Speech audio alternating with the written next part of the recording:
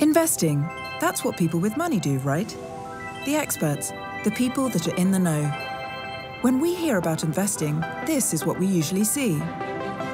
But what if we told you that we don't all have to be expert traders to be successful in the stock market?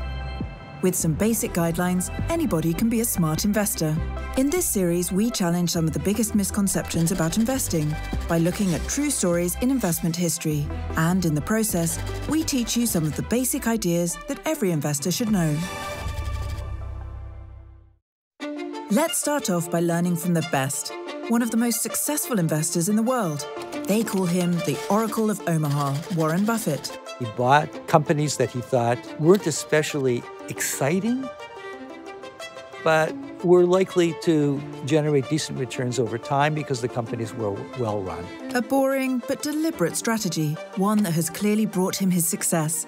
And he doesn't mind pointing this out to Wall Street. Warren Buffett, the billionaire investor, made a friendly bet against hedge funds, and the winner will get $1 million to donate to charity. So in 2007, he decided to initiate a bet. I invite a hedge fund manager to come up and give me a bunch of hedge funds. And I'm going to propose a passive strategy involving no work over a 10-year period. To win the bet, Buffett picked the most unspectacular kind of investment around, an index fund. We'll get to that later. First, let's have a look at who he bet against. Enter Ted Seides, a fund manager with an active investment strategy. There are two kinds of investing, active and passive. So an investor who invests actively, they're really looking around for stocks especially that are undervalued, and they want to buy those stocks before the rest of the investing world figures out that the stock is undervalued. You buy low and you sell high, and the difference between the low price and the high price is big. So active traders like Seides and other hedge fund managers try to beat the market. Whether the market is going up or down, it means trying to be one step ahead of all the other investors out there. And sometimes people try to beat the market in the most elaborate ways, like using sophisticated algorithms to be milliseconds ahead of the competition. This gentleman even used satellite imagery of department store parking lots to get an edge. The more cars in the lot, the better the store must be doing, so the more stocks he bought. Trying to beat the market is a strategy most of us can't afford, though. It takes a lot of expertise, time, and money. Let's be honest, most of us can't afford to rent a satellite. Considering all this, the world of investing might seem intimidating to enter, but it doesn't have to be. Ik ben eigenlijk geïnteresseerd geraakt in beleggen op het moment dat ik mijn bedrijf verkocht. Toen had ik wat vermogen. Dan wil je graag wel aan het werk zetten. Je wil in ieder geval niet op een spaarrekening zetten. Ook voor gedeelte voor pensioen, omdat ik ondernemer ben. Dan ben ik eigenlijk de wereld ingedoken van vermogen, iets meer vermogen. Dus toen kom je vermogensbeheerder terecht, banken. Dat is eigenlijk de basis geweest van de podcast. Ja, ik merkte in mijn omgeving ook al wel dat er wat interesse was voor ja, wat moet ik nou met mijn geld? Rente is... Er is nul, ja, er is nul rente. Wat moet je met je geld dat je op je spaarrekening hebt? Dus ik dacht, ja, volgens mij willen mensen dat wel leren. Dus als jij gaat beginnen met beleggen, is het misschien wel een idee om mensen op die reis helemaal mee te nemen, van begin af aan. En ik weet er ook nog echt niks van. Ik dacht, ja, het is toch ingewikkeld? Waar moet je beginnen? Moet ik precies weten wanneer ik moet instappen in een bedrijf? Moet ik precies weten wanneer ik moet uitstappen? Dan moet ik dat bedrijf tot in de kern snappen. Maar toen ik begreep dat het ook op een andere manier kon, toen dacht ik, waarom zou ik het niet doen? A passive investor is not so much interested in picking stocks that are undervalued and holding them, but rather buying them and simply waiting for them to naturally appreciate. Passive really means buying and holding and waiting. And as it turns out, that can be just as effective. All of the research shows that active investing doesn't outperform passive investing. Even if one fund manager outperforms in 1 year, their likelihood that that same fund manager will outperform in the next year is just 20%. And the likelihood that that fund manager will outperform in the following year after that is just 10%. Passive investing can be the great, boring alternative strategy for investors who aren't into picking stocks or paying active fund managers. Well then, let's dig in deeper into the index fund, that specific, boring investment that Warren Buffett put his money on, and into the intentions of the man who first introduced it. Jack Bogle, as the founder of Vanguard, was really an icon. I had the opportunity to meet him several times because I've been at Vanguard since 1997. It was right around the time that he actually retired from Vanguard, but he maintained an office there all the way up until he died a few years ago.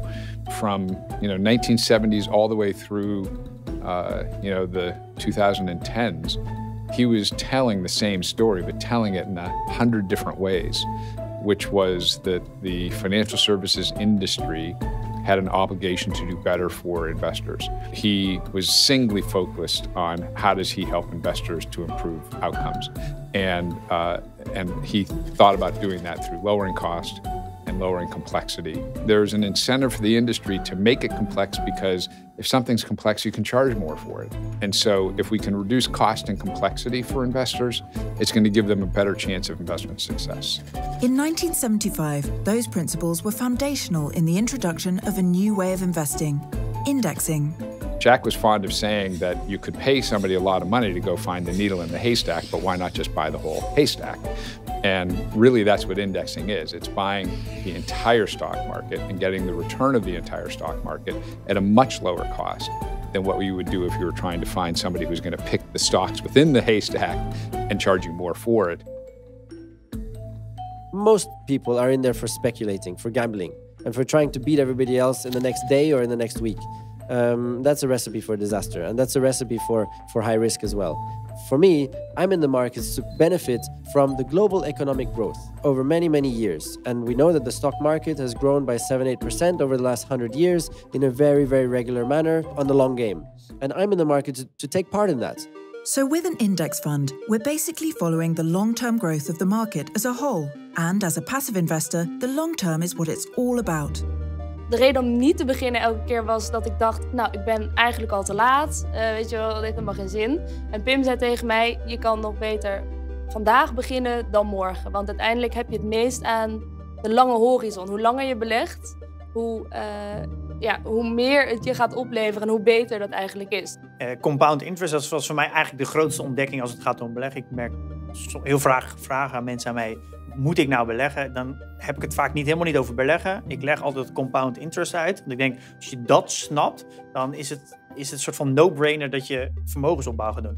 Compound interest basically means interest on interest, a principle that will make an initial sum of money grow exponentially over time. What it also means is that the most gains are made towards the end of any given period we put money away for. Imagine that you're looking at a lily pond. Somebody has just put one lily into the pond. Lilies double in size every day. And what you know is that it will take 30 days for the lily pond to become completely covered. You ask yourself, well, on what day will the lily pond be exactly half covered? So the answer is 29. Okay, now let's translate that to investing. If a person puts some money away and adds small amounts to it monthly, even at a modest average rate of returns, that money will grow exponentially over the long term, with the most impressive gains in the latter stage of any given period.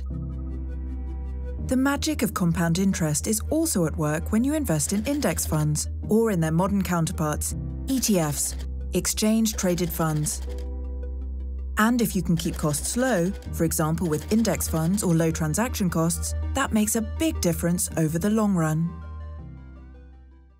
The fact is, what Jack saw through was that the active fund industry was relying on star managers and kind of marketing hype to build up funds that may beat the market, but may not.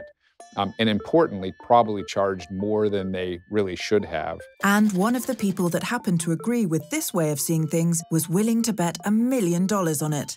As expected, Warren Buffett won the bet. World's richest man just won a 10-year wager that he had with a top hedge fund manager. So if the most successful investor in the world won the bet by going the passive route, does it mean that the passive approach is always better? No, but depending on your situation and the time you're willing to put in, passive just might offer the more reasonable option. Find an index fund, diversify across asset classes, and put your money to work that way. The critical question is that we have to begin somewhere, whether it's $50 or €50. Just start investing in a way that will get you to that long-term wealth. So, are you an active investor looking for short-term gains and who's willing to put the time in? Or are you the kind that doesn't want to think about it all too much and who's in it for the long term? The answer will not only determine how you invest, but also how much risk you're willing to take. But more on that in the next episode.